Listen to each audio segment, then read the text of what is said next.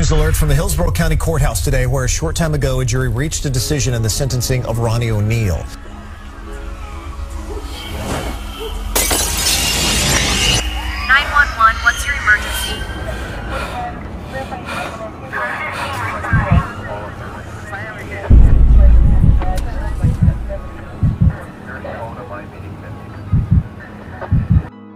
Do you believe that the mentally ill are responsible for their actions?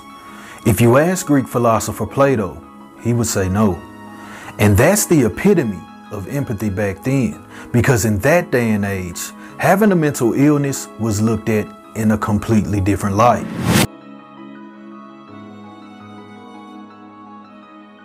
You were considered cursed, or maybe even possessed. Did you know that more than 80% of people who are diagnosed with a mental health disorder claim to hear voices in their head, or often report feeling under attack?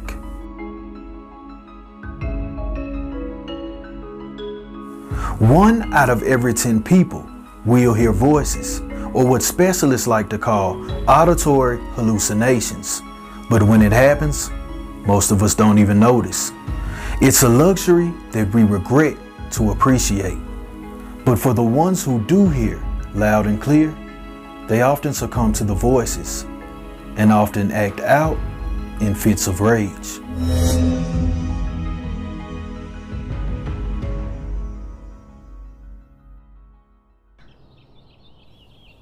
November 13th, 1984, the world would make way for Kenyatta Barron. The place that she would call home in her early years would be the Hillsborough County area of Florida. It would be here that she would begin to learn about life. She would attend elementary here and ultimately work her way up to college, where she would be attending Hillsborough County College to further her education. Kenyatta is described as thoughtful. She was a friendly person. They describe her as genuine. She's described as a person who could easily capture your attention, and in the year of 2006, she would capture the attention of a young male, a guy who goes by the name of Ronnie O'Neal III. The beginning of this relationship was a normal relationship. You know, these guys were together and they were in the middle of the honeymoon phase, but life had other plans.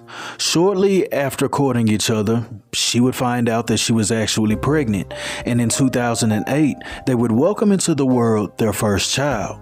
Ronavea would be born, and she would be a light for everyone around her. Ronavea would be born with cerebral palsy, as well as being diagnosed as an autistic. One of the effects of this is it deemed her nonverbal. She couldn't communicate. She would quickly become the center focus of this relationship. But 1 year later, a few changes would be made, because 1 year later they would welcome another child, a son that would take on the name of his father. His name would be Ronnie O'Neal IV.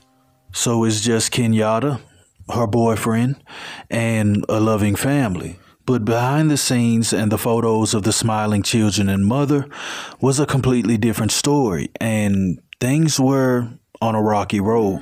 In this relationship, financial burden was one of the leading factors and the cause for problems in the relationship itself.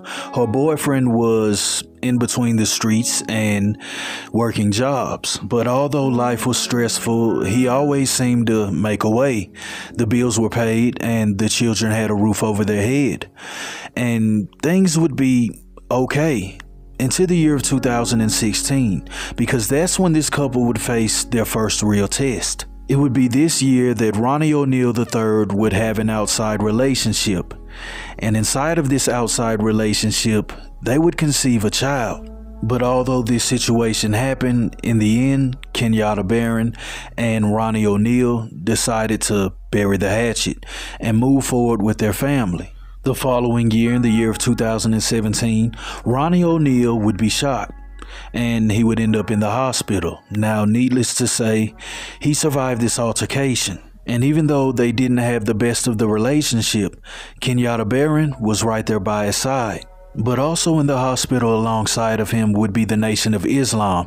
This was something that he had began to practice, and after he survived this altercation, he got heavy into it.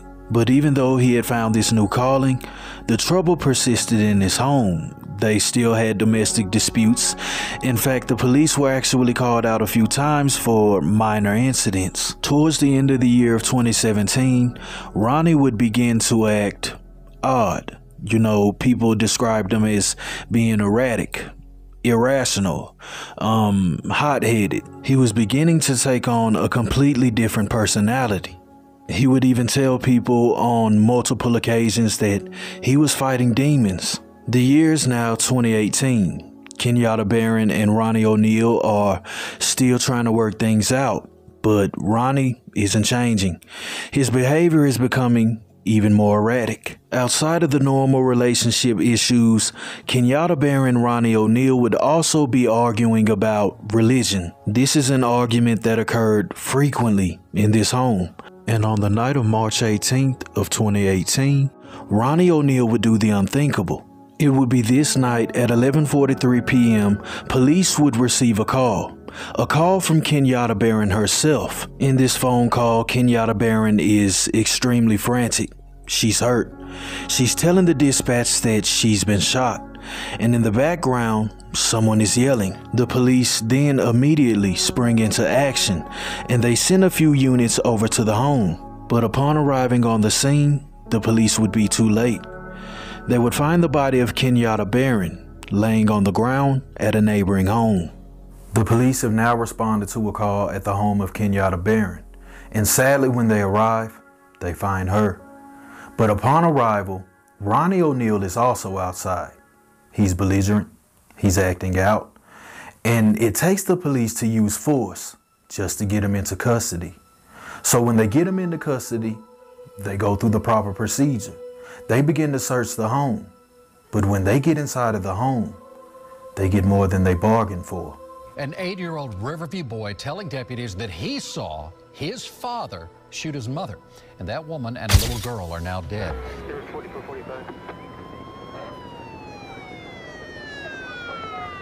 Deputies found Barron dead outside a neighbor's house after making a frantic 911 call.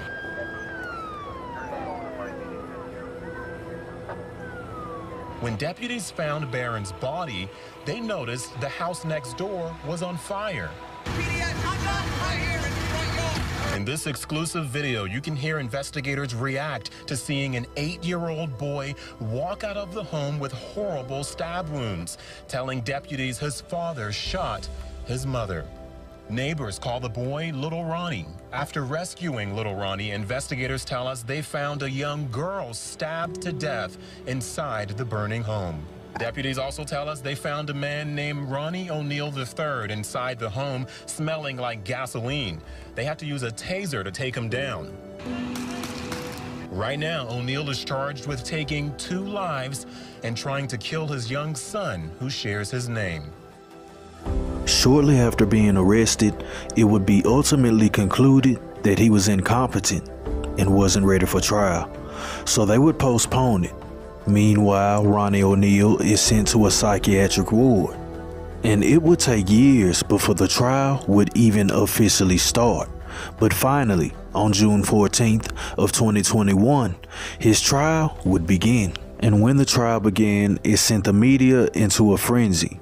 His opening statement would go viral, with many people saying he was out of his mind. And local law enforcement wanted to make it seem like I'm some kind of menace to society. And I ran after killing Kenyatta Barron, knowing that authority was on the way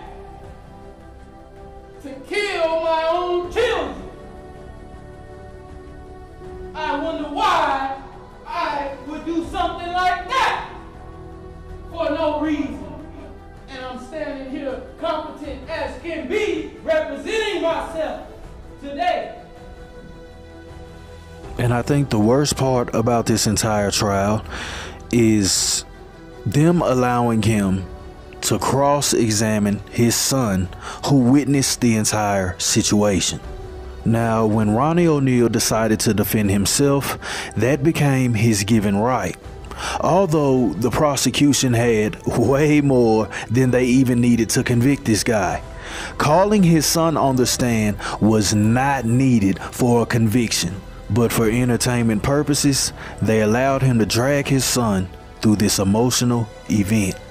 What happened in that home that day was nothing short of tragic. It's completely sad. But I also feel like it's a situation that could have possibly been prevented. When people come up to you and say they're fighting literal demons, if they seem off in the head, it's okay to report those people. Don't just go about your day as if this is normal life. This didn't come out of thin air. It's no secret that Ronnie, the days leading up to this event, he was off in the head.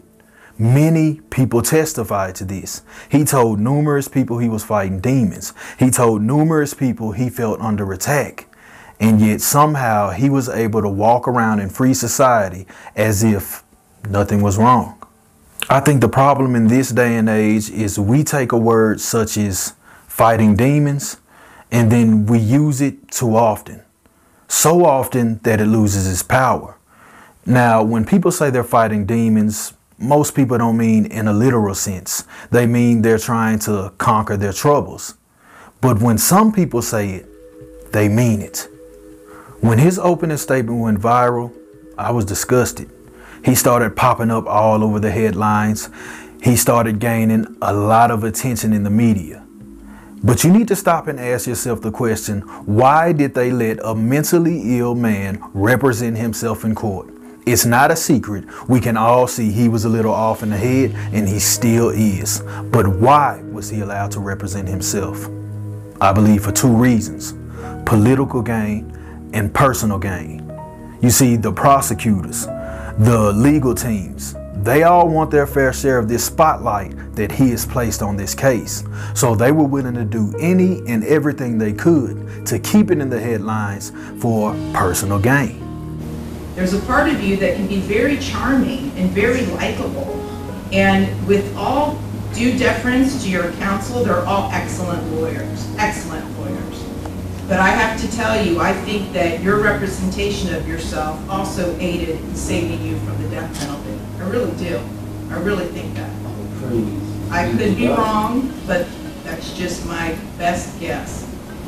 Any person with any feeling could have witnessed or seen the photos of what occurred that night and not be haunted for the rest of your life. I know I will be. For the rest of my life, I'll be haunted by what I saw as far as the evidence and just the abject cruelty of it all. The abject cruelty. And all I could think about, because I knew that Miss Barron was not with you romantically at the time. And I knew that she just out of the goodness of her heart let you come stay with her. And it is beyond tragic that that critical decision ended in so much horror for her and for her children. It is unspeakably cruel what happened as a result of that one decision. On count one, Mr. O'Neal, I will adjudicate you guilty, sentence you to life in prison with a minimum mandatory of life in prison without the possibility of parole. At the beginning of this video, I asked you all, do you think that the mentally ill are responsible for their actions? And I guess that question was rhetorical in a sense, because in a situation like this, we all know the answer. Please let this story be a reminder that people need to be checked on.